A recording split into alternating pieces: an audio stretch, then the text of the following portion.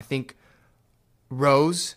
Okay, here's a question. She spells it with a what do you call it? A thingamajigger on top of the E. Why can't I think today? It's an accent on top of the E. So in my head, I'm just like, okay, it's Rose. But then I'm like, she has an accent. Do I have to call her Rosé? If you see an accent on top of an E, you're assuming that it should be Rosé. Yeah. I'm just curious. But anyways, that's a stupid sidetrack. Very, very talented ladies. Rose was born in New Zealand and grew up in Australia, so she has that awesome Aussie accent. I personally just really love Rose's voice. She has like this crazy tone that kind of gives me shivers, and then she does this bending when she sings that goes up, which is a very like stylistically, I want to say it's kind of like I feel like YG was really good at doing that, but she's kind of made it her own thing as well. Like, if you guys are vocalists, you guys know what I'm talking about.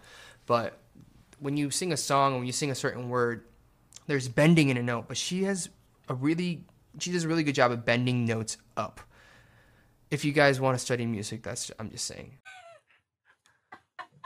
But because you have to be able to banter in English with somebody, we're going to put Rosé of Blackpink, and we're going to put Lisa in because we want the super international group. I would put Red Velvet, like Seulgi and Wendy in there. Oh God, that's so many power vocals. Hold on, we gotta pare this down. Gotta take these down just a little bit. All right. I would put in Rosé, Lisa, Wendy, Seulgi, and then Ailey. Oh. That'd be crazy. Yeah.